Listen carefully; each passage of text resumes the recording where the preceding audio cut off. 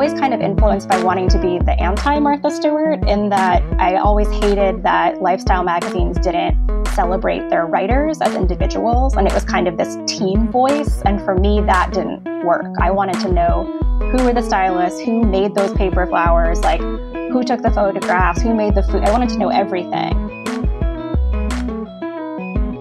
Hi, everyone. I'm Amy Devers. I'm Jaime Derringer, and this is Clever.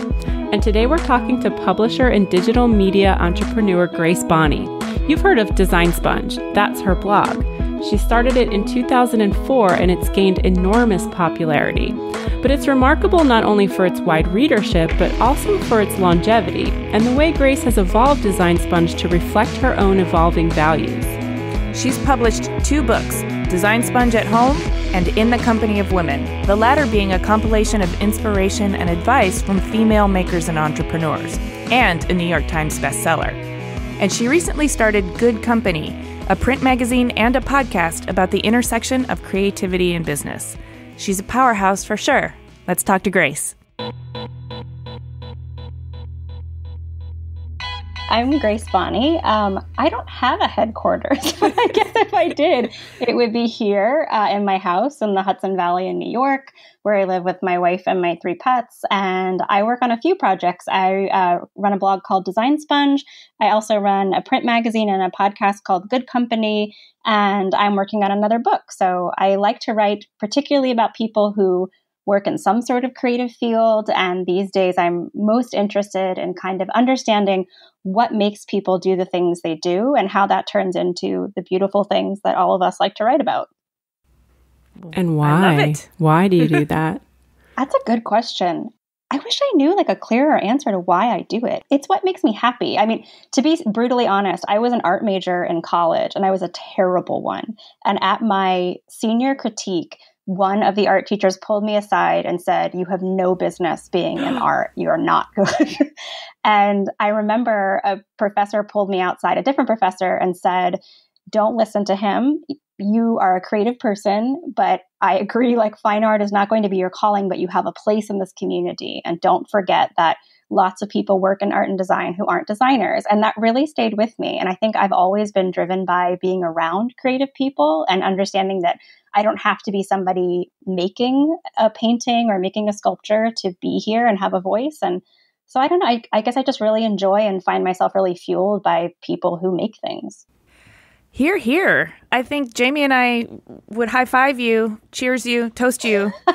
All of that. We're the same thing. And I think the whole creative community needs an ecosystem. And if we were all just making stuff, then who would be talking about it? And who would be helping us spread the word? Yeah, I wouldn't even be here without Grace. So I have to be completely honest that like if Design Sponge didn't exist, Design Milk probably wouldn't exist either. So yay. I'm glad we all exist. All right, so let's go back to the beginning. Let's talk about what was your family like? Where did you grow up? What were you into as a child? Talk to us about your childhood. It's so funny. I have been reliving my childhood in this very big way right now because the 90s are like having this beautiful resurgence right now. Yes. And it's been reminding me like what part of my childhood did I enjoy? And for the most part, I remember not enjoying growing up. I'm from Virginia and I'm from a beach town, Virginia Beach. And it's very surfer, very skater, and everybody's blonde and tan. And I just did not fit in that community at all. And so the things that I really enjoyed were like Riot Grrrl music and like punk rock culture. And I in no way was representative of either of those communities, but I liked how angry they were. And I think as a kid, I didn't have an outlet for how frustrated I was by like not fitting into that scene. So I really dove a lot into art and music, and I played electric guitar and thought one day I would be in like a cool girl band, and that never happened. But the things that I really loved when I was a kid are the things that still really drive me now. And I find a lot of inspiration and motivation in like pretty angry music and kind of reactionary artwork. And those things are still really important to me now. And what was your relationship like with your parents? Like, were you also rebelling against them with that angry music and reactionary artwork? Or were they also kind of rebels and you were taking a chip off the old block? Or What? No. So I'm an only child. I had a very close relationship with both of my parents, but I think the three of us were the least rebellious human beings on earth at that point. Both of my parents, I guess in a way, rebelled. They both came from very religious families that were involved in the church. And one of my grandfathers was a minister, and the other two were highly involved in all things church. And neither of my parents continued with that into our life as a family. So I think they did rebel in their own way. Mm-hmm. But we were pretty basic. And I think that extended to everything we did.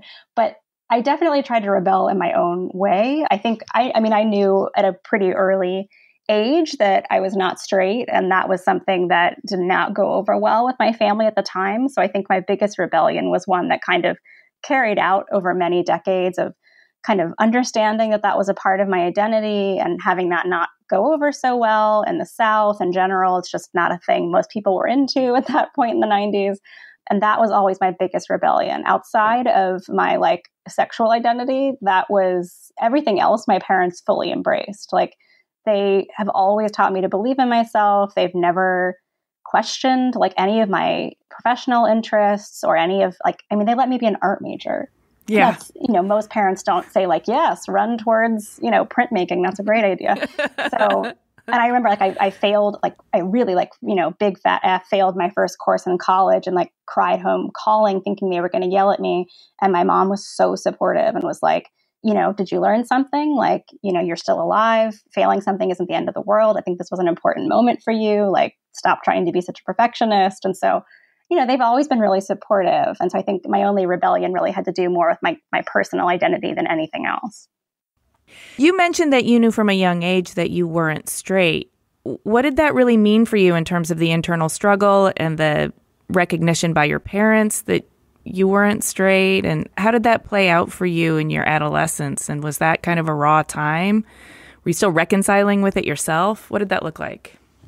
In fewer ways than I did when I was younger, I'm still reconciling with it. And I think that I definitely didn't understand anything that was happening to me at that age. And I, like a lot of people, fell in love with my best friend and didn't quite understand what that was. But everybody around me understood what that was. And rather than sitting me down and having a conversation, kids pass notes and people say things. And it was really traumatic. And I've since kind of reunited with a lot of people from high school who I also didn't know were, somewhere on the LGBT spectrum and kind of had the same experience of kind of being outed in one way or another at our high school and even in middle school, and just feeling like nobody was there to explain it to us because it just wasn't socially acceptable at that time. It blows my mind now that kids have gay straight alliances in their schools and that they come out when they're 12, and that just did not happen in my school in the 90s. So it took me a long time to kind of reckon with that and to try to figure out what I wanted my life to look like rather than what I thought my parents wanted my life to look like, which, took me until I was 30. So just a little bit of time. Well, I feel like I still struggle with that sometimes, though, what society expects from you versus what you actually want and how those things either align or are completely counter to each other. Yeah, and it's messy. It's messy as hell. And it's especially difficult. And you all will understand this as when you live in a world where your work is online, your life is online, and the internet would like you to be a very neat, non-complicated package, you internalize, at least I internalized that and was this will be very messy for people to understand. And what will that mean? And I had to kind of go through that, public coming out and the ending of a marriage and just all of that. To live through that publicly was really bumpy. But I think that was really important for me, as to just let all of the striving for some sort of clean, perfect perception, to just let it go, because it doesn't exist. And whenever I see that someone has that, I always kind of ask a question in my head of are things as perfect as they seem? Because I think most of us are, real people with complicated lives. Most of us, yeah. We're mostly real people with complicated lives. No, I think that letting go of perfection is something that we definitely want to talk about throughout this whole interview, because it's a really important thing. And if you're getting mixed messages from both your peer group and your parents about, something so intrinsic to who you are, your identity is your sexuality, then I'm sure it causes confusion. I mean, you talked about angry music and reactionary artwork. How did your spirit and your sense of social justice and your creativity start to manifest in your youth and adolescence? I think my creativity had a place in my life pretty early on. I think like a lot of kids in the 90s discovered collage and kind of angry collaging in particular, with a lot of like Rolling Stone and Sassy magazines, which was my, privileged middle America version of rebellion. And that, I think, taught me that I had a voice and I had a point of view in a way that I didn't quite recognize at that age. But looking back, like that was when I was making publications. Like I would write pretend newspapers and I would collage together all sorts of things and people that I thought were cool and interesting ideas and beautiful images. And I got into fashion. I think I was the most creatively open then. And I'm really trying to get back into that headspace now of enjoying things for the sake of enjoying them and not for the sake of how does this turn into content, because that has become... God. You're so preaching to the choir right now. I got an email the other day from someone who was like, hi, I'm an aspiring content creator. And I just wanted to like throw my laptop across the room. I mean, I think for a certain generation, that's totally fine and acceptable because that's the world they're growing up in. But I really miss just enjoying things and making things for the fun of it. And that's how Design Sponge started. There was never a big goal to do anything with it. And so I guess in a way, Design Sponge has been my biggest creative project ever, which I'm so grateful for. But in terms of social justice, I mean, good God, that's a very recent thing for me. I have very much been a very clueless white girl for a long time. And it wasn't until probably maybe 5 or 6 years ago when I started hearing from readers and my own team members being like, we really need to pay attention to the bigger issues that we're ignoring. We need to have a more inclusive team. We need to have more inclusive content. And I fell back on the very embarrassing defense that a lot of people use, which is like, well, we're just focusing on design and I'm just focusing on talent. And, I was fully a part of a system that suppresses the voices of people of color and disabled people and queer people. And I just really was like soaking in all of that in a really ugly way. And thankfully, a lot of people kind of sat me down one-on-one and were like, you have a responsibility to be better than this. And I think that was kind of a wake-up call for me. And that was probably maybe 5 or 6 years ago when I had started my radio show and people were pointing out that the vast majority of my guests were white women who looked and sounded like me. And they were right. It's been a sort of slow and embarrassingly slow process for me, but I'm glad that it's happened and that it's going to be happening for the rest of my life because my work, I think, has been better because of that. And I think that as a human being, I just am realizing how much I've missed out on just because of my own ignorance. So I'm just happy to be in a place of learning and listening and trying to do less talking. Well, I appreciate you sharing that with us because I think we're all kind of in the same boat of trying to recognize how we can be better and not just trying to be the well-meaning white ladies. And, and to really put actions behind that sentiment and not just words. And to hear you express, a very core idea, which is ignorance means you're missing out on a lot of really cool stuff. Really amazing points of view, really educational perspectives. It's just life is so much richer when you make a concerted effort to not be ignorant and be really inclusive. So thank you for being so transparent about that. But let's continue on with the Grace story because we do have to talk. You do have to talk during this podcast. Well, let's talk about Grace, the college years. So you went to the College of William and Mary. So what did you study and what were the college years like for you? Well, I had, I think, 2 very different college experiences. So I went to NYU in New York City for a year and a half. Was that for art? No, for journalism. Oh. I always wanted to write for a newspaper. I thought I was going to be like a political journalist. My dream was to go to Georgetown, but I didn't get in.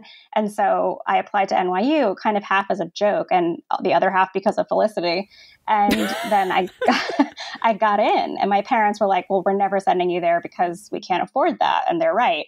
And then I applied for a ton of scholarships and I lucked out and got them. And then they basically had no excuse for me not to go because I kind of cobbled together a full ride out of it and they couldn't really stop me. So I went there, fell in love with the city from the second my feet hit the ground, but loathed the school experience there and just was not the school for me. And so I said a very difficult goodbye to New York, and I went back to William & Mary, which was a place where I learned to take the giant chip off of my shoulder that New York City very commonly puts on to NYU freshmen. And I learned to embrace what it was to be back in Virginia and to learn at a really, really great school. But it was there that I realized I really wanted to be around art more. And I'd always loved it. It was also where I started a radio show. And I had a radio show every Friday night just called Jam Band Radio. And I played tons of Fish, just basically over and over and over again. And I would make my own hemp belts. And it was a very interesting time in my life. I was learning a lot about art, which was great. I had an incredible professor who kind of took me under her wing and I think understood that I didn't fit in there. I think she also very much knew that I was gay and didn't quite like know how to help me, but she would give me like incredible books about like Ray Eames and women who were product designers and like graphic designers, and was like, I think that this is kind of your community. And that was my first exposure to the world of design and to, in particular, women in design. And it was a really formative time. I just didn't realize it. I was just kind of like, I like all these disparate things. What the hell am I going to do with them all? And so the second I graduated, I moved back to New York literally the day after graduation and took a job at a record label and thought I'd go into music. And that didn't really happen. So I kind of wedged my way back into design. But looking backwards, college with that combination of a few years of journalism and then really crammed few years of an art major kind of melded their way into the job that I would end up having. I just didn't know that was happening at the time. When you stopped working at the record label, were you doing like freelance or like design writing at that time? I know you started Design Sponge pretty much around that time as well. No, I wish I had been. I was working for a teeny tiny PR firm that represented like some really big mid-century houses like Vitra and Knoll and people like that. And it was just essentially me and the woman who ran the firm. And that was my kind of entree into the world of, I guess, contract design and getting to meet people who were like market editors and understanding what people actually do at magazines. And that was at the time I thought I wanted to be a market editor and just write about products and see new things. And that was very much where I was in life, was like, I wanted to talk about stuff just all the time. Like, look at this rug, look at this pillow, look at this fabric. And so I wasn't finding a place to do that at that job, obviously, because my job was to write press releases. But I didn't really know where else I was going to do that without a degree in journalism or any sort of magazine experience. So I started the blog as a way to just talk about those things in my own home. And I think it just was, you know, right place, right time, right content. And Design Sponge, which was 1,000% like my lunch hobby from my boss, ended up becoming the thing that like got me a job at a magazine that I just never, ever could have predicted. Mm-hmm. So can you talk to us a little bit about the evolution of Design Sponge? How has it grown throughout the years? It's funny. So Design Sponge will be 15 next year. And that's kind of the age it feels like. Like, I feel like Design Sponge is this like kid that's pretty close to like getting ready to go to college and like start something different. And I mean, it started as me and just talking about stuff. And I wrote everything in lowercase and inside of brackets because I thought that was so clever and so interesting. And in its early days, I would like call out other journalists that I thought were copying me. I just really had everything wrong. And I think I was really influenced by the political blog Wonquette. And I loved like all things politics. And she was really snarky and she called people out all the time. So I thought that was what I was supposed to do. And I really quickly learned that I could not handle the blowback that came from that. So I really quickly kind of changed into just talking about things I thought were nice and happy. And as it grew, I was always kind of influenced by wanting to be the anti-Martha Stewart, in that I always hated that lifestyle magazines didn't celebrate their writers as individuals. And it was kind of this team voice. And for me, that didn't work. I wanted to know who were the stylists, who made those paper flowers, like who took the photographs, who made the food. I wanted to know everything. I've always been so like annoyed with how, I don't know. I love seeing the granular in a process. So I've always wanted to be able to discern the distinct voices that make up the whole. And so I've always been really discomforted by that idea of the company voice that you're talking about. I'm so glad to hear you say that. Yeah, I mean, it's hard. I understand from a business perspective why it's probably better to have a team voice. But I think for me at that time, like at the birth of blog, like or at least design blogs, like it felt more important to be true to what the team was, which was a whole bunch of young people trying to figure things out and not making any money. And so, I brought on my first few editors, I think 3 years into Design Sponge. And that's when we became an actual team. And instead of me just writing about stuff I was seeing in Brooklyn, we were writing about DIY and writing about food and, writing about like flowers and all sorts of stuff. And those early team members have gone on to be like incredibly important people in our community. And like Sarah Rhiannon from Saipua, the florist, like was our very first flower columnist. And this was before she even had a shop, I think. And Derek and Lauren, who would go on to run the Curiosity Shop in San Francisco, were our first DIY editors. And it was just a really exciting time to be online because I couldn't believe that anybody would pay us to do any of this. I mean, they weren't paying us very much, but we were all being able to make some money. And that just felt like wildly, lucky. And then as it grew, I think I just kept moving the goalpost. Like I always just wanted a place for handmade work. Then handmade work became a part of the vernacular. And then I wanted to write more about people in business and women in business. And so we started doing that. And then I think as that kind of became a focus of the site, I started talking about bigger issues like racism and classism and just, why are some people's houses tiny houses and why are some people's houses, trailers? Like, why do we use different terminology for these things? And at that point, it became clear that Design Sponge had become a very different thing. And to be super honest, it not a thing that was working very well because I think the vast majority of our readers would prefer that it just stays a place about houses. But as I've gotten older, I can't in good conscience write about a bunch of people, spending $4 million on a brownstone and not talk about how the families that were there before, lost their houses or maybe, are being gentrified. And so it's kind of in this interesting stage of realizing that as it grows, I need to split this content into different projects. And that's how I started writing books and started a magazine and a podcast, because I recognized that this content can't be force-fed in a place that, didn't originally start with that goal. Yeah, I can see how Design Sponge would have to evolve along with you and continue to reflect your values. But I can also feel the tension that you might feel when your readers who are just looking for a happy story about a brownstone design are confronted with heavier content that maybe they didn't expect to find or don't want to be confronted with when they're trying to decompress or something. But then just to go back and forth a little, it's like, do I just want to purvey stuff for people to be mindless about? Or I really need to contribute something of meaning to society. So you decided to do that through books and podcasts, so you had different formats that you could express yourself. And I'm really interested in how the genesis of In the Company of Women happened for you, because that's such a powerful book. It's such a fantastic compilation of inspiration and advice from kick-ass women who are doing really meaningful things. Tell us how that got started and tell us about the whole project of putting that together and getting it off the ground. It was, for sure, it's the most meaningful project I've ever done. I think it probably will be for the foreseeable future. It was a very watershed moment for me. A lot of it came from doing my old podcast After the Jump, and sort of the feedback I got about it not being inclusive, about there not being enough people from a different age range and different backgrounds and different financial backgrounds, and realizing that the content I wasn't putting out there myself, but that there wasn't a lot of in the mainstream media as well, needed to be created. And I loved talking about people running businesses. I love talking about entrepreneurial culture and what's wrong with it, what's right with it.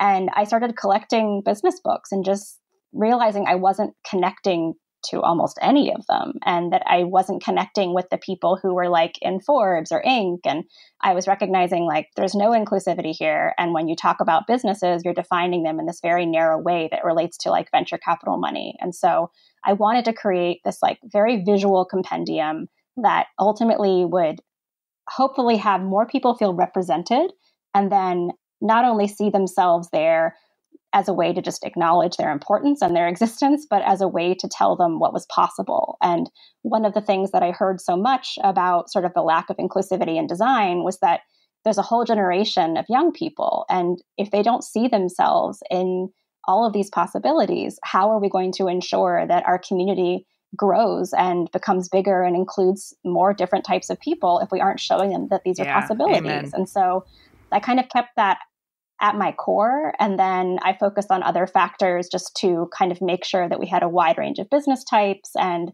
ask them very difficult questions. I didn't want this to be like a highlight reel of all the greatest things they've all done. I wanted to talk about things that were difficult and failure and uncomfortable. And we made the entire book in 2 months.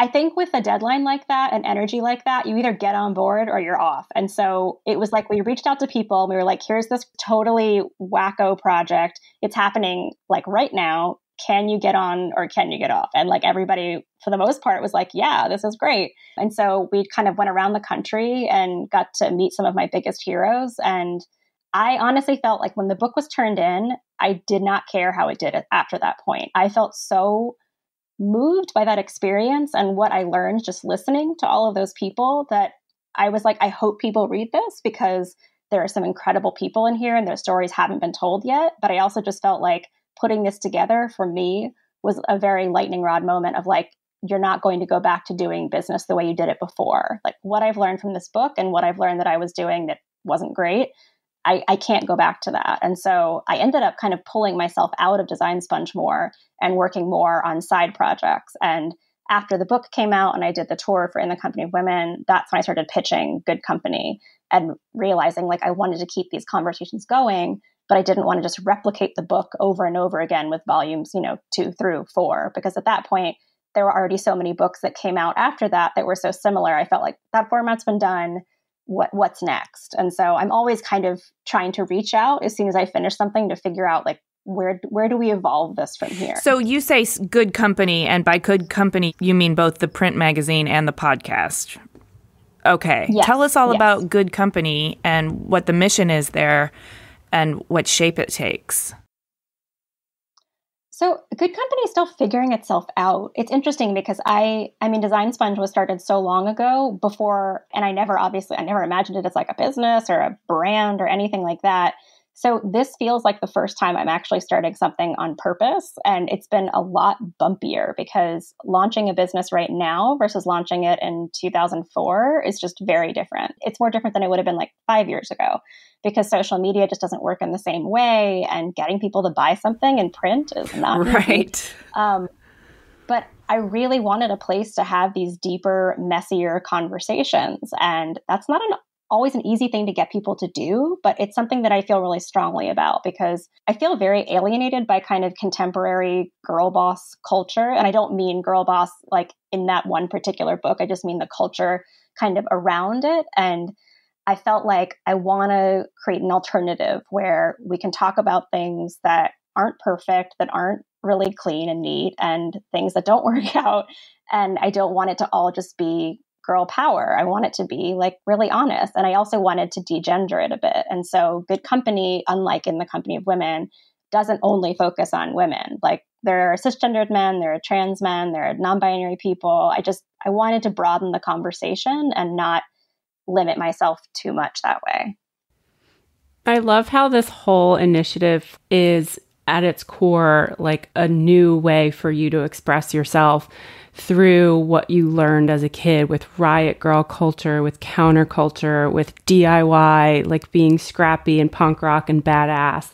It's just taking all those things you did or learned when you were younger and putting that energy into something new and different, but with those same values.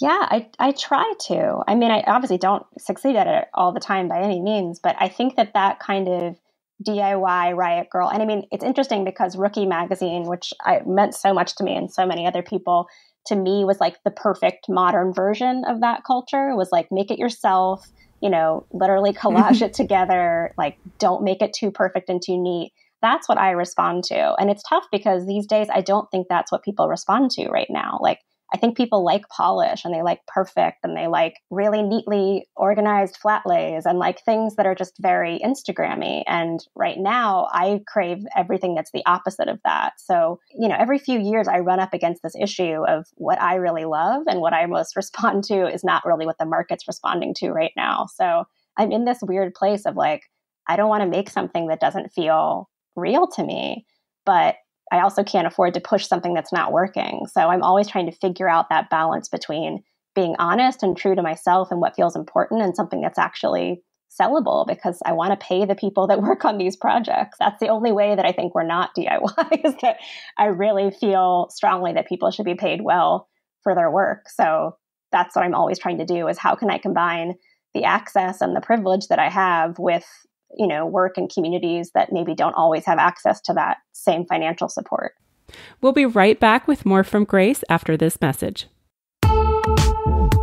Support for Clever comes from Abstract, design workflow management for digital design teams using Sketch. Spend less time searching for design files and tracking down feedback, and more time focusing on innovation and collaboration. Like GitHub, but for designers, Abstract is your team's version-controlled source of truth for digital design work. With Abstract, you can version design files, present work, request reviews, collect feedback, and give developers direct access to all specs, all from one place. Head to goabstract.com to sign your team up for a free 30-day trial. And Abstract is offering a chance to win a $500 credit to their business plan. All you have to do is tweet @GoAbstract and mention you heard about it on Clever to be entered to win. So I'm interested in talking a little bit about your creative process as it applies to your business. You have a lot of things on your plate now with the magazine and the podcast and the Design Sponge website. And you mentioned another book. So can you tell us kind of how you go from one hat to another? It doesn't happen cleanly. I'll tell you that. There's a lot of stressing out. There's a lot of answering people's emails way later than I should. There's a lot of missing things on my schedule. It's different. There will be some years where I multitask like a pro and I feel energized by having so many different things on my plate. And then there are years like this one I've had this year where I just feel like I'm always behind the ball and trying to catch up. And that's not a great feeling. But it's just kind of been how my life has always gone. Like you have up years and you have down years. And this has been one where I realized like, ooh, I have bitten off a lot of things. And that means that one of them is going to suffer. So in 2019, my focus is definitely on how can I sort of prune back some of the projects that I have, or at least how broad they are, with the interest of just trying to enjoy them more. 'Cause I think I've forgotten how to enjoy my work recently. I think I've really gotten caught up in like, how successful can this be? How can I pay people more money? Like, how can I be more inclusive? And I think I've just gotten too caught up in the end goal and I've forgotten to like enjoy the actual project. So the book that I just pitched is one that I hope I can sell next year and just spend the year focusing on that because it's something that's really important to me and it's about intergenerational connections. And I just want to be in conversation next year and not be in reaction. And this year has been like just one big year of reacting to like always being behind on a deadline. So I think I need to make my creative process a bit more present and a less how many things can I have my hand on at the exact same time. I like that. I think that's a very noble goal. And I want that for myself too. So I totally relate to it. You get in chapters of your life where you find yourself just not enjoying the things that are so meaningful to you. And you're like, why? And how can I get this back? And I think presence is part of it. I really would like to focus on conversation and not reaction. But when survival's kind of at your door, that it makes it kind of hard to have fun. Oh, yeah. I mean, it's a reality. And I think it would be one thing if my work was all just me. Like in the early days of Design Sponge, I could stop and go whenever I wanted because it was just me. And now, like, I have a very small, but a team of people that depend on me for income and mortgages and health insurance. And that's a really real thing. And I think a lot of me would have done things very differently for the past few years if it had been me. But I care about the people I work with. And sometimes I care about them way more than I care about the actual project. And so I think this year has been me kind of trying to figure out, okay, like, how do I prune things back in a way that leaves more time for enjoyment of the projects versus growth of the projects? And I think I personally got like, I wouldn't call it imposter syndrome, but I definitely got caught up in like the comparison game and feeling like, okay, they're doing this, so I have to do this now, or I should grow it this way just because everybody else is. And I don't know, I had a very like aha moment when Rookie closed this year where I was like, okay, I need to start focusing on what matters to me and what's really important and why I'm doing them, because I'm never making enough money to be doing something that I don't enjoy. And if I'm not enjoying it, I need to figure out how to enjoy it. So this year, I'm really trying to make joy the focus. I like it. I mean, I'm really curious about your journey to finding your authentic voice. You've sort of talked a bit about when you were younger and you were collaging and found your voice through that. But then journalism school is kind of about having a neutral, non-biased opinion. And then when you started Design Sponge, you were sort of polished and perfect. Your brand is part your personality on top of everything else that you want to talk about. So personally, what were the inner workings like as you got more and more comfortable with your own voice and then sharing your voice with the public? It's interesting. In my experience, finding your own voice is not a linear process. I think it's almost circular. For me, it's been kind of working up to a place where I care less about the reaction to something and more about needing to express something. But then I live like that for a little bit and feel comfortable writing that way. And then we'll learn like, okay, well, in my, desire to write without caring about reaction, maybe I've written in a way that leaves some people feeling left out, or that's like totally not acknowledge something that's somehow oppressive or exclusive in a way that leaves people not feeling great. And so I kind of learn and then unlearn things every few years. And so I think in terms of my voice, it's always changing. I mean, I think like the person I was a few years ago is very different than the person I am now. So I think that I always try to be honest with who I am right now without presenting myself as an expert in anything other than my own life so far.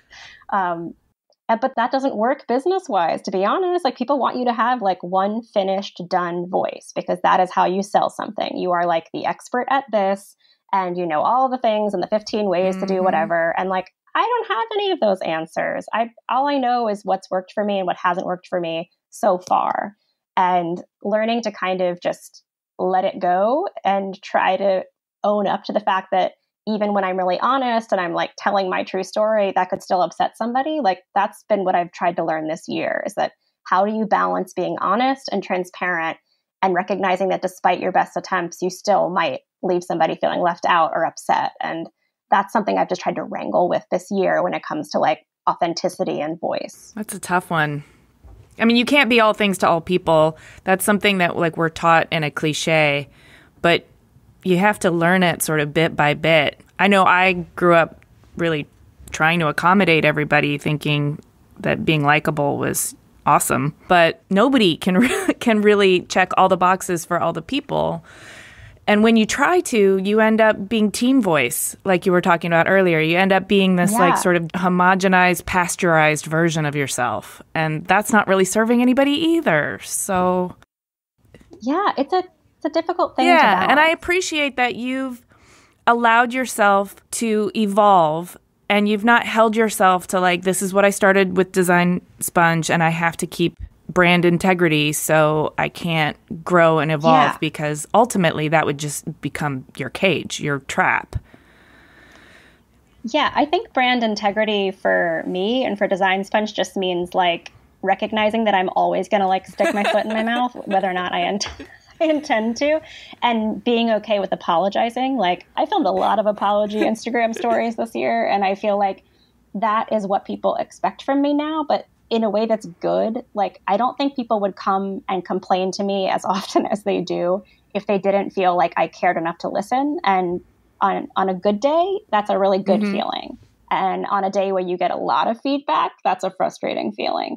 But ultimately, I know that I appreciate that people come to tell me why they're mad at me about something that I've said or written, because they will say to me like, I'm writing you because I think you're going to listen. And that means a lot to me because I didn't get into this for clicks. I got into this because I wanted to find friends and people to talk to who cared about things that I cared about. And at the end of the day, the vast majority of those conversations where someone's reaching out to me with criticism, whether it's constructive or not, do end up being real conversations and connections. And those sometimes feel few and far between when we're mostly all kind of working on social media these days. So in a way, I'm thankful for them. So my brand is always going to be apologizing. Well, you just mentioned screwing up every once in a while and having to apologize for it. But are there other obstacles that you face in work or business that are more creativity stifling?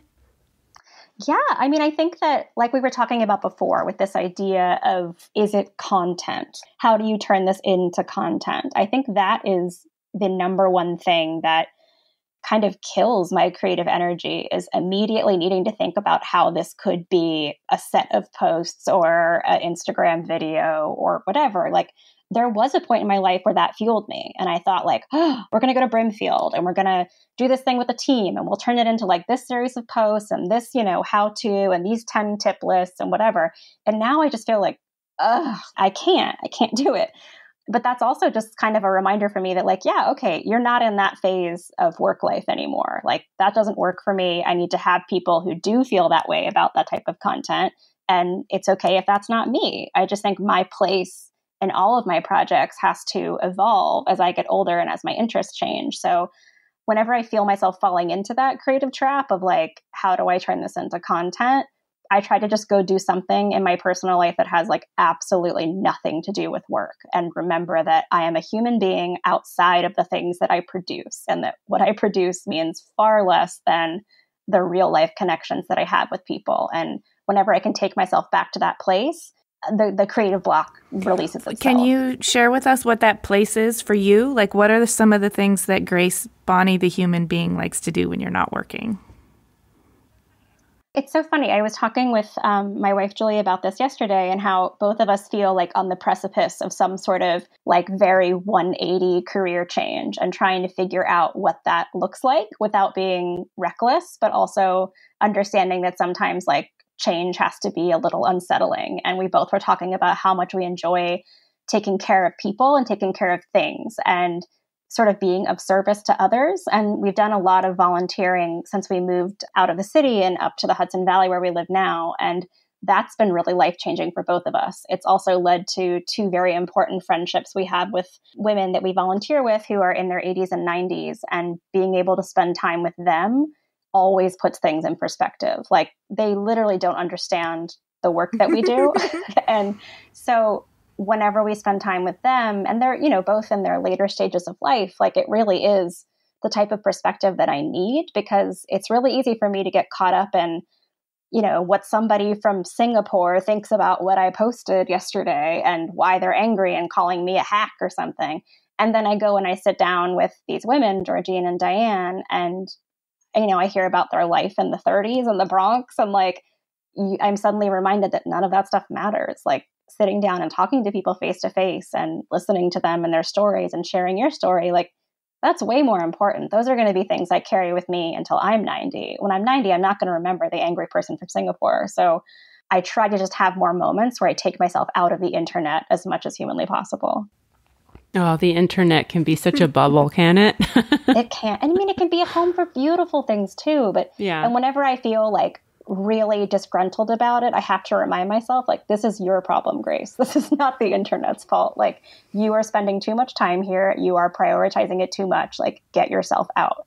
And so I've become a big fan of like the mute button, and a big fan of just like limiting how much time I spend on social media, which, again, bad business decision, but one that feels good personally. Well, keeping yourself in good shape to run your business is a good business decision. So on some level, True. all your businesses can't run without you. True. So that is very true. So personally, like in your own life, or even in your work, since your work and life is kind of the same, what would you consider to be your bravest act of courage? I think the one that is most public facing, would be, coming out publicly and kind of uprooting my life 6 years ago. I felt like I was literally just setting my world on fire, and everyone else was just going to watch it burn down while I was in it. And that didn't happen. And that was really nice. I'm really glad I made that decision, because I think that it changed everything in my life. It changed how I saw myself, how I saw my work, how I saw everybody else around me, and what my place in that was. And I'm really glad I did that. I had a lot of people tell me not to do that. And I'm really glad that I did. And at the time that felt like the scariest thing I had ever done. I think coming up, like I have big career changes like on the horizon. And I feel like something new is about to happen. And I feel like it's time for me to make a change. And I don't know what that is yet, but I think moving toward it is going to be the next bravest thing I do, because when you build something that's functioning well and, you know how to run it, like it seems crazy to try to think about taking it in a different direction. But I think I'm in that place now where like content creation is just not as interesting to me as it used to be. So I'm trying to kind of work myself up to take a step in a different direction and see what that looks like. But I don't know what that is yet, but I can feel it brewing. Like it just that internal bubbling feeling is happening. You're percolating, girl. You are percolating. Yeah. Exactly. So I'm going to ask you what you think your most meaningful contribution to society is. And you talked about in the company of women being the most meaningful thing that you've created through work. Does that stand as the most meaningful contribution, or is there something you've done that we don't know about in your volunteer work, or something that just really fulfills you and encourages you that to press on and that the world is ultimately benevolent at its core? I don't know what's most meaningful to society. I guess I'd have to ask society. I have no idea. I know that I feel the most useful and the most fulfilled in my life when I am of service to other people. And that can happen at work. Like that does happen. And I thought the conversations that I had in the Company of Women book tour and on the Good Company tours too, those have felt like being of service in a way, and being able to listen to people's stories and their struggles, whether it's starting a business or ending a business. And those have been really meaningful to me. But I don't think anything else really fulfills me in the same way that my volunteer work has, because the internet is so ephemeral and you can't reach out and touch it. And there is something about like the shift that we do every week is cooking food for 70 people and packing it up and getting it ready. And it's so finite and so defined. And there's a clear start and a clear end and a clear goal. And getting to have projects like that where I can actually mark like what has been done, that I feel so good. I really miss that about the internet. Like you produce something and you put it off into this like nebulous ether. And then you might get DMs and emails about it, but it doesn't feel tangible. And so I think right now I'm most fulfilled by things that feel You're tangible. able to quantify your accomplishment, your energy that you put out that day. You can measure it in some way that's a little more concrete. Yeah, and there's like a physicality. I think I miss the physicality there's of much more of a range of motion because you're not just at a keyboard and a mouse. Exactly. I mean, I'm on my way to just having the world's worst posture. So I think that some sort of physicality needs to be in my future, because this like desktop, sitting on my couch lifestyle has got to change. I know. When you told me that you like mostly work sitting on your couch with your laptop, I was like, oh my God, that sounds so uncomfortable. It is so comfortable for me, but I am very aware that like as I inch closer to 40, my body is like, no, girl, that is not comfortable. I'm one of those people that has to sit like at a desk with a big monitor and a keyboard, like I'm in an office, even though it's at my house. I'm literally sitting at my wife's desk right now at this like very long, like maybe this is like a 12-foot like kind of DIY desk we built, and we're like, you have a side and I'll have a side, and I literally never set up my side, and it's been 4 years and it's just empty, and it's a stack of all the inspiration boards I've made every year, and that's all I have at my desk and nothing else, and I only work on the couch and like watch Netflix and work at the same time. But that worked for me. It just feels like it's time for something new. If you were to give some advice to creatives about business in the digital social media age, what advice would you give? I would give the advice that I never took, but I wish I had, which was to write down what your goals are before you start. I think that there's this like very romantic notion of like, just jump in and don't look before you leap and like, let it be fun. And that is important. But if you set out with the goal of wanting to build a business, I think that the way the internet is set up right now, it's very easy to lose track of why you started something or why you want it to exist in the world or why you want it to be different, because something that's different, and especially something that has any sort of like ethical mission at its core, it is really easy to lose that when the rest of the internet gives you this very clear formula of what it would like you to be that would be more popular. So I would say write down a mission statement, print it out, put it on your wall, and stay true to it for as long as that feels right for you. Because I think I've watched a lot of really beautiful businesses kind of become Instagram versions of themselves because that's what's more popular. And I miss kind of different businesses and things that like don't look or sound or feel anything like what's popular. I'm missing that kind of edge right now. Yeah, that reminds me, we were talking to Madeline Weinrib a couple of episodes ago, and she talked about like getting likes on Instagram and following the things that are popular rather than following the things that truly, make you happy when you make them. And that can easily happen to anybody who goes on social media and tries to build a business. The formula is the more likes and engagement you get, that's what people want and that's what you should be doing. But I totally agree with you where you end up losing that sense of like why you wanted to do the thing you wanted to do in the first place. She also made the very salient point that new things are not always liked right away. They take time to incubate and to marinate with, and for people to wrap their heads around them and to come into favor. So not getting likes doesn't mean it's not good. It just means it's new.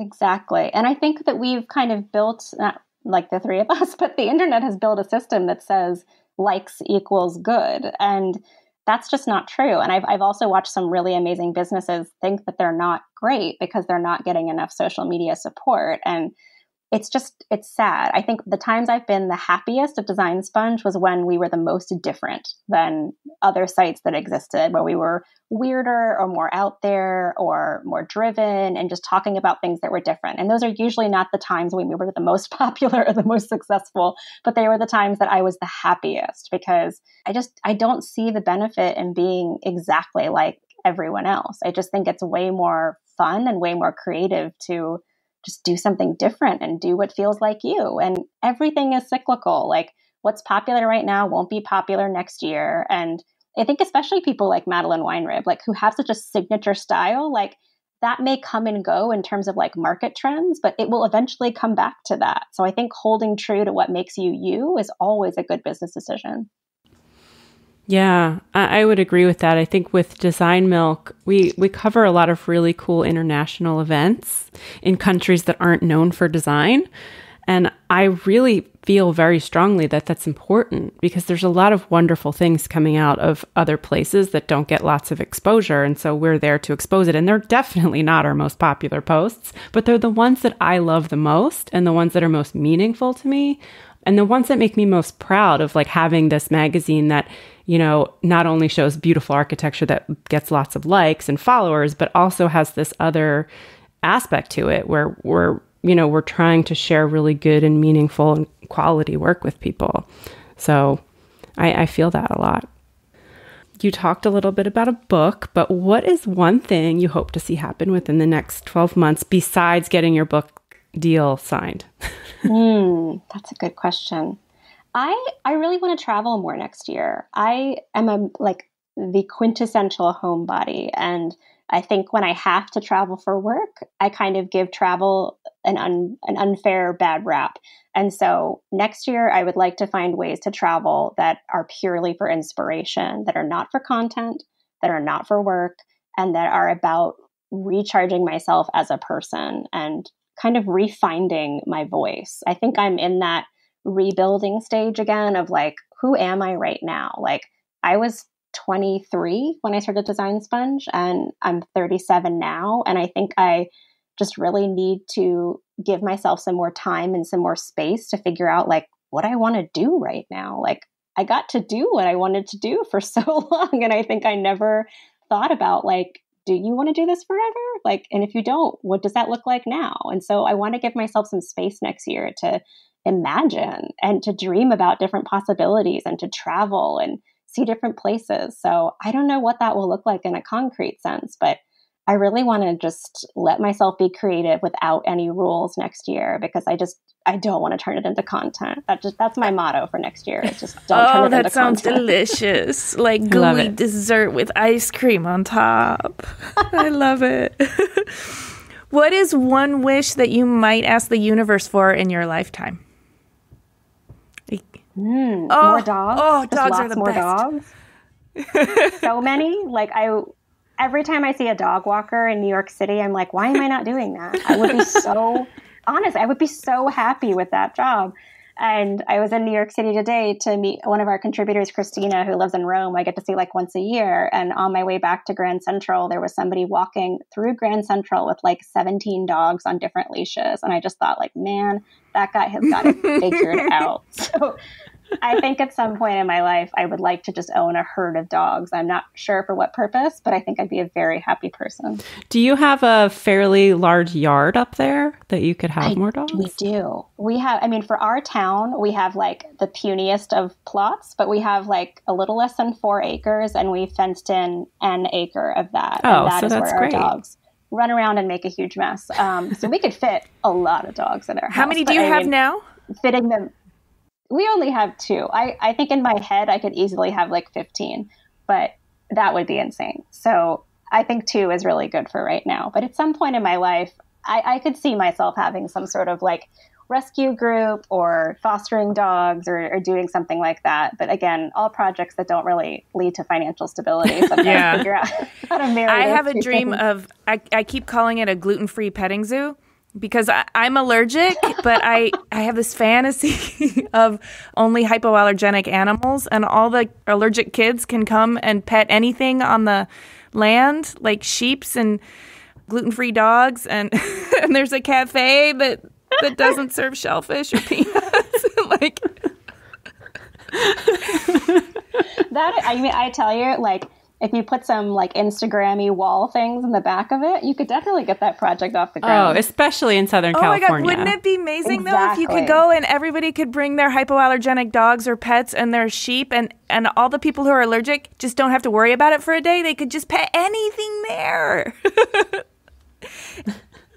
I think you've got a good idea, guys. I like it. This is actually a viable business plan. Yeah, I like that you've put it out into the universe, because maybe the universe will answer you. Good. Thank you, guys. So what projects do you have right now that you'd like our listeners to know about?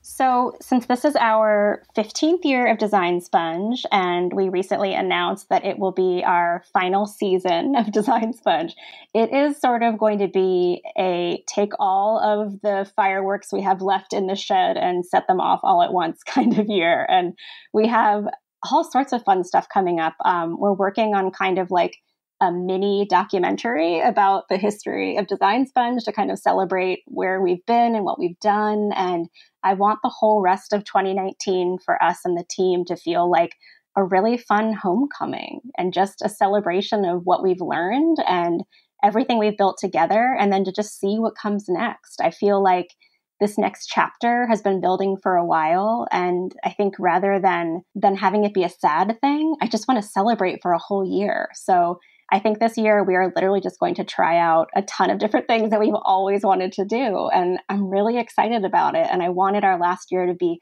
fun and not sad. And I think that kind of sense of fun that I had been missing for a while is our literal only goal for 2019 is how do we have a good time? How do we express that on the site? And how do we kind of maybe stop caring a little bit about being this like perfect brand and just have a good time? So I think with that kind of goal for the year, there's going to be a lot of fun stuff. There's going to be some parties. I think some dinner parties are going to happen across the country. I think it's going to be a fun 2019. Wow. Well, congratulations. And I feel like how exciting to look forward to a 2019 that's just like a birthday all year long. Yeah, I feel like so often like we forget to like celebrate what something has been and what we've all been through together. Like I grew up with Design Sponge. I mean, I grew up, I got married, I got divorced, I came out, I got married again. Like, I became like an adult with this project, and so many of our readers did, and so many of our team members did. I mean, we've seen our team members get married and have babies and move and start businesses, and to just celebrate that is something that's really important to me. I think that we've watched a lot of really amazing publishers and websites and magazines close over the years, and there's always this sense of sadness. And I didn't want that, because I'm not sad. I'm really happy, and I'm so proud of what we've done. And so I just wanted to focus on that feeling. And like, I think my whole life is always trying to recreate one of those final scenes from that Jennifer Garner movie, 13 Going on 30. Oh my God. Have you guys seen that? Okay. There's like the scene where she pitches a magazine at the end of the movie, and it's like this very kind of corny tri-fold poster board that she's like printed out all these pictures of like older people and younger people and dogs and sisters and brothers, and it's like this big wholesome happy party. And when I was thinking about like, how do I want to celebrate and finally kind of close this chapter, I just kept thinking about that, and I was like, I want to be celebratory. And so I have no idea what that's going to look like this year, but we have a lot of things we're going to try. And when you don't have to worry about like, well, what will this financially cost? And will this let us float for a few more years if we like span this out? But just to be able to be like, screw it, let's just try it. Let's do it. It's the last year. Let's have a good time. It has completely changed the energy of our whole team. And I'm so happy about I am that. so excited to see how this all unfolds. Me oh too. my gosh. And how fun to feel like you can truly experiment again. Yeah, that I missed that. And the second that we made the decision, it was like, in addition to kind of like a huge weight, I immediately felt creative again. And that sounds wackadoo, but I really did. I was like, oh, I sat down and wrote an entire book proposal. Like, it was the weirdest thing. I didn't realize how kind of creatively blocked I was until I decided like to finally officially just try something new. And I think our whole team is in that place now. And that's a really special thing. I think that if you get that opportunity to kind of as a team make a change together and like embrace it, it's very special and very meaningful. And to me, that's what Design Sponge has always been. And I feel really lucky to kind of, I don't know, like send it off into its next chapter with like joy as the focus rather than like, sadness. Yes. I love that. We're cheering you on. Thanks, guys. We know we can find you at Design Sponge for a little while longer.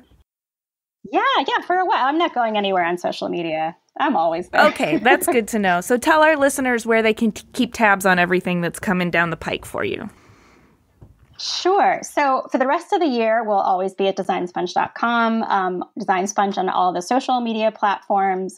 And those are going to stay up. Like, I have a feeling I'm not going to be on Facebook as much anymore because I just can't get into it. I've never been able to click with that platform. Ugh. But I love Twitter and I love Instagram. So I'm not going anywhere on those. So I'll always be there at Design Sponge. And then we'll always, at least the foreseeable future, be at Good Company, which is just Good Company Zine on Instagram. And that's kind of where we keep our business inspiration going. This has been an awesome talk. Thank you for, all that you do, but also for sharing your story and being so candid with us. I really feel like a lot of people are going to find this so inspiring and so useful and so practical, actually, for their own lives. So thank you. Thank you.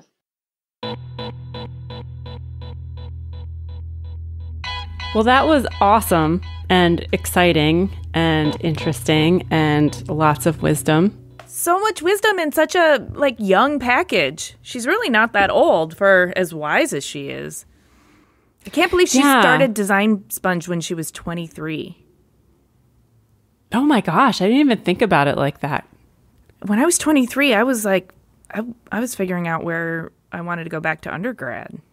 Yeah, it's weird for me to listen to her story because so much of her life kind of parallels mine in so many ways. Yeah, I was going to ask you about that. Yeah, so not only being like a white girl growing up in a bubble, but also the Riot Grrrl, punk rock, 90s adolescence, to the interest in journalism and art, to, the starting your own thing, to growing up on the internet. I mean, all of that. I felt it. It's palpable for me.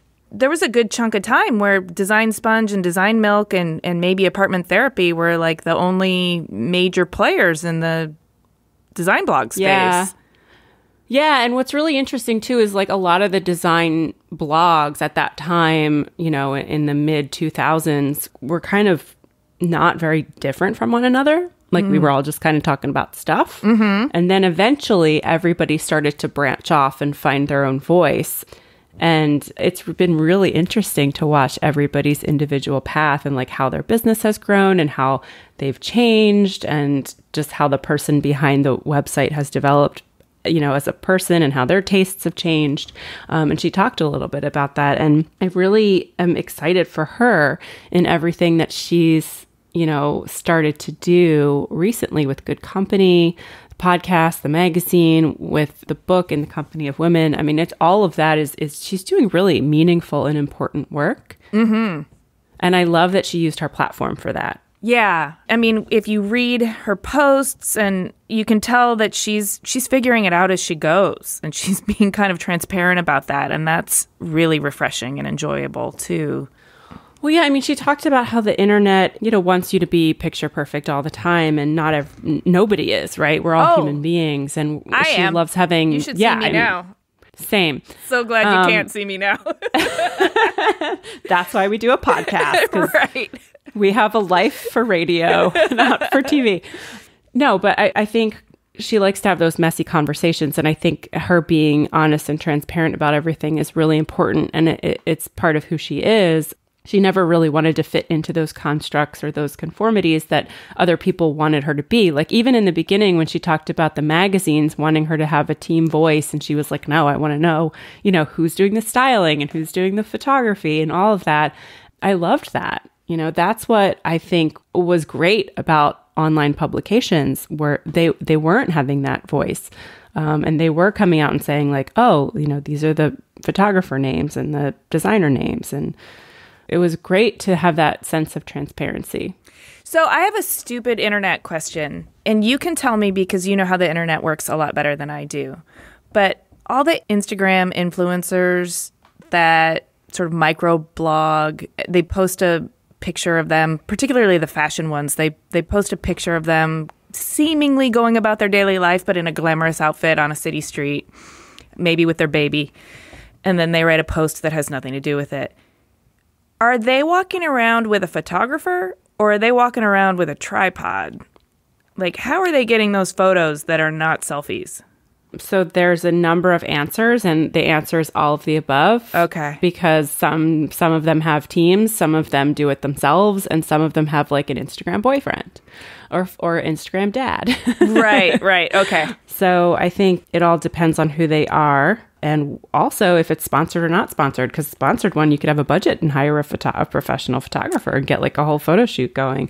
If it's just your own thing, then maybe you do the timer, or you have a remote hidden in your hand, or you've got your friend there just trying to make it work, and then you Photoshop the hell out of it. Okay, that makes sense. That's kind of what I thought was going on, but it's nice to have the confirmation. But what's really funny about those is, they're not actually just walking to the grocery store. They're not really walking somewhere. They've literally spent like hours on themselves, figured out exactly what they were going to wear, went to that one specific spot for like 10 minutes, did the photo shoot, and then went back to their computer and checked email and browsed the internet all day and did work. Totally. Like that's not their life. Their life is literally hustling.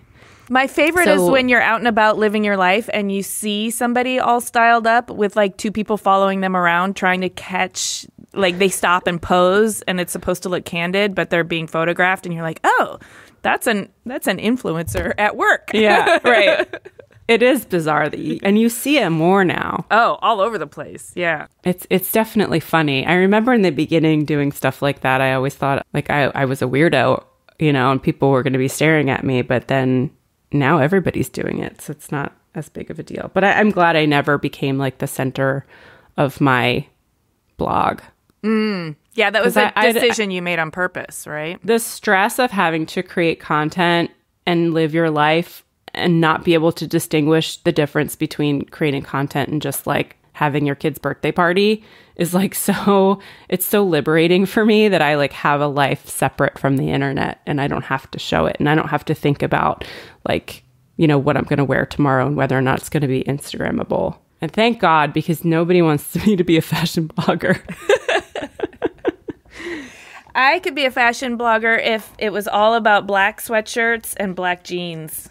So I really love that she talked about getting back to the enjoyment of what she does. Yes. Because what she does every day is intertwined with her life. And so why wouldn't she want it to be enjoyable?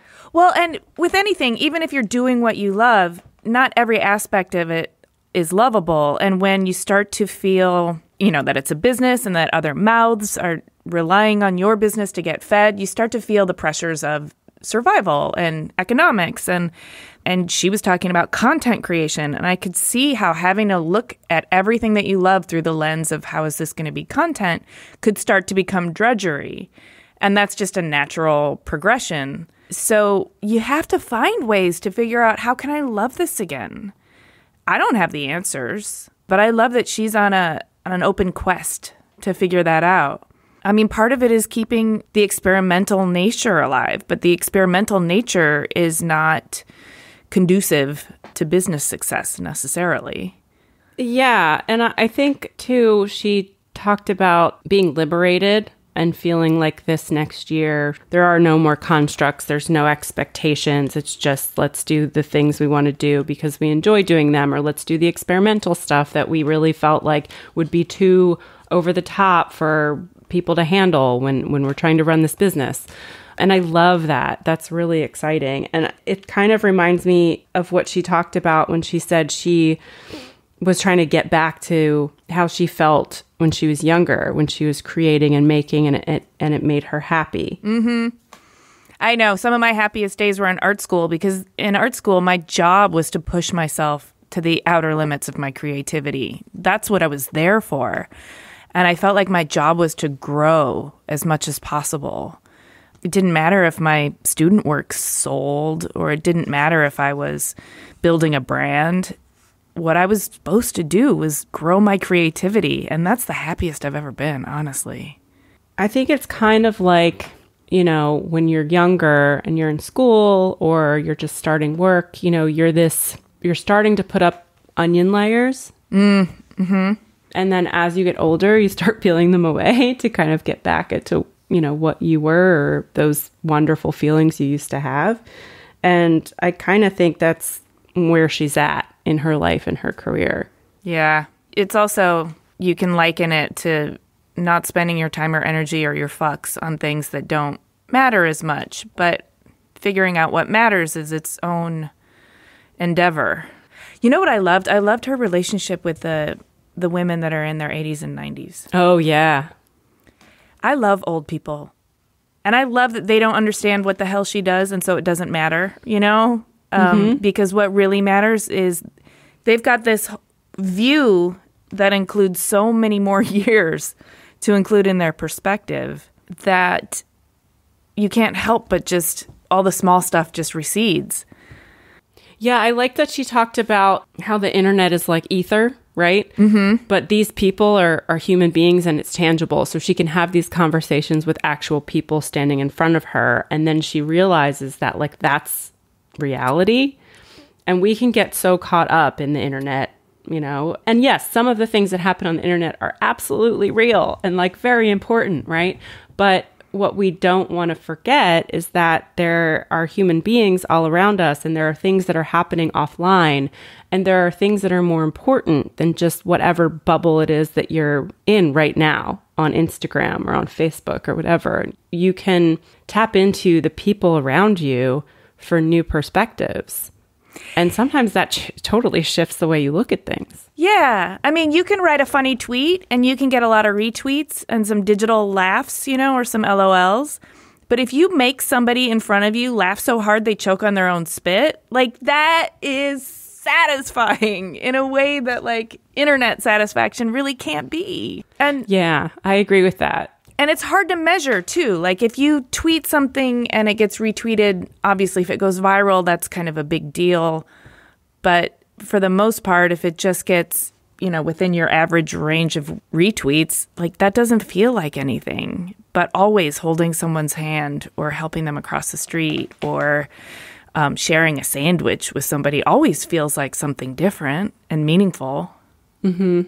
Yeah, you can really feel like the kindness and the humanity. Yeah. Plus, I mean, online, when people type LOL, do you really think they're laughing out loud? Or do you think they're like, are they like, LOL? You know, like, right. Are they being sarcastic even? Like, who knows? Like, what's their tone? You don't know, right? Mm-hmm. She talked about a more tangible measure of accomplishment.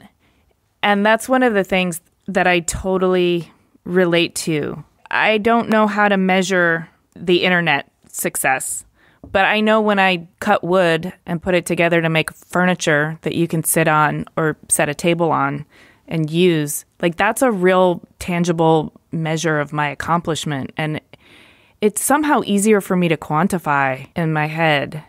And so I respect that she's trying to balance herself out and do enough tangible things to work in concert with the ephemera of the internet.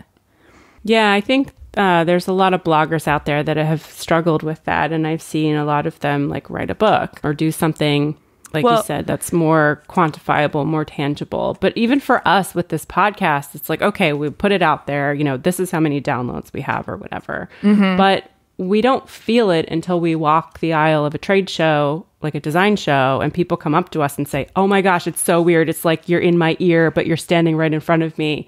Or they come up and they're like, oh my gosh, we listened to, you know, the episode with David Weeks, and it was so amazing the way he talked about this and that.